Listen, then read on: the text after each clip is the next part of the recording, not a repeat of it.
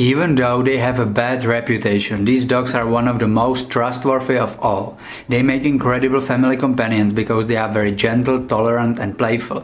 And if they are well socialized, they are extremely good with kids as well. I know I just said that they are tolerant and gentle, but they still have the bad, most of the time undeserved reputation, and they are among the breeds that may be targeted by breed-specific legislation. They are banned in some cities and sometimes even in the whole countries.